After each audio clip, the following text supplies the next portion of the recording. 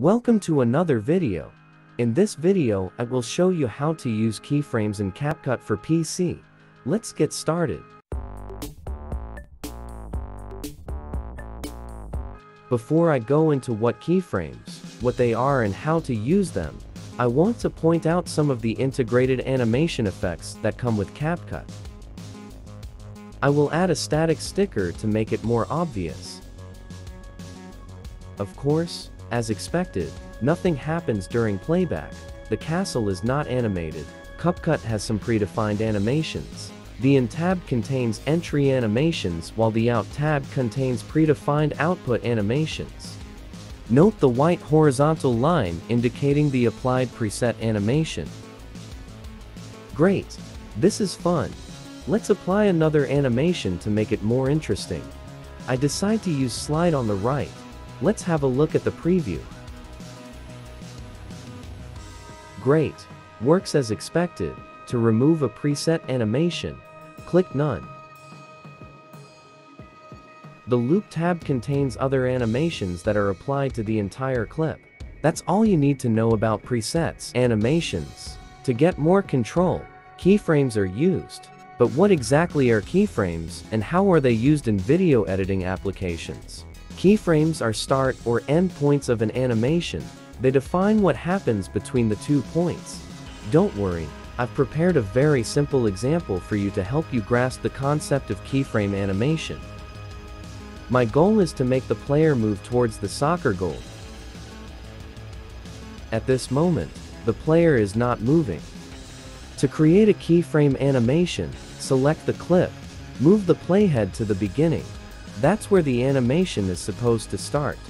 The player location is defined by X and Y. Press the button in the shape of a diamond to create the start keyframe. Now move the playhead to the end of the clip. Move the player manually.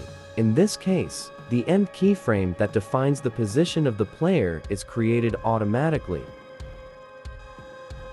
You can fine-tune the settings manually at any time by entering exact values. Start playback to check the result of your first keyframe animation.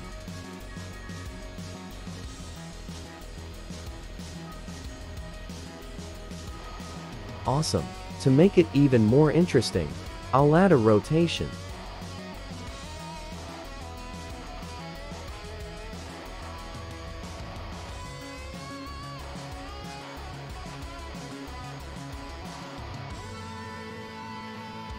For this to work, I need to define the start keyframe as well.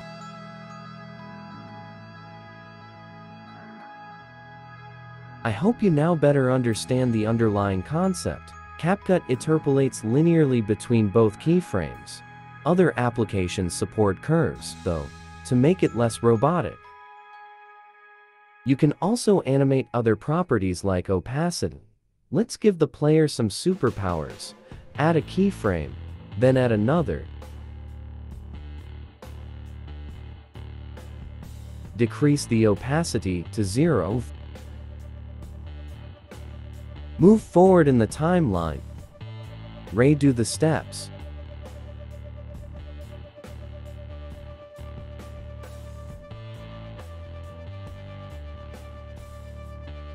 See how the values change.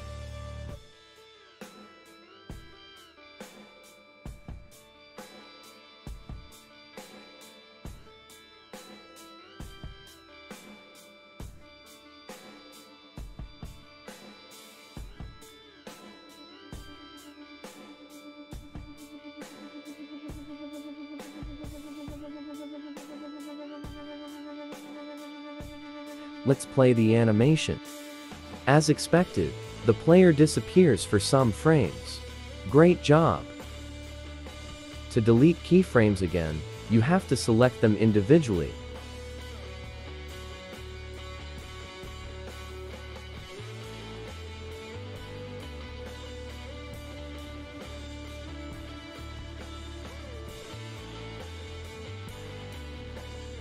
Before I finish the video, I want to show you how to create a very common animation effect. Here I have a video with the talking head.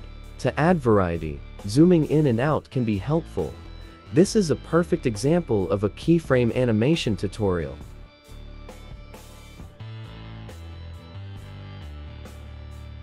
Here I would like to zoom in on the face. Next I create a keyframe, then I move the play head a few frames further. Now zoom in.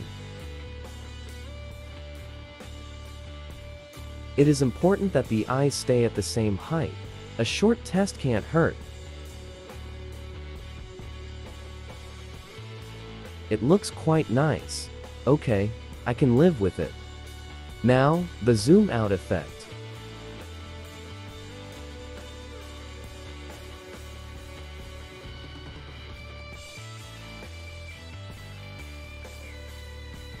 Now, enjoy the result in full screen mode.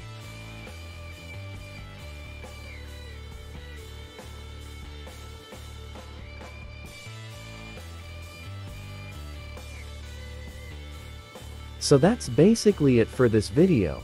You should be able to create your own animations using the built-in presets or by adding keyframes. I hope you guys enjoyed the tutorial. If you want to see more CapCut tutorials, leave a comment below, and as always, don't kiss any frogs. Goodbye.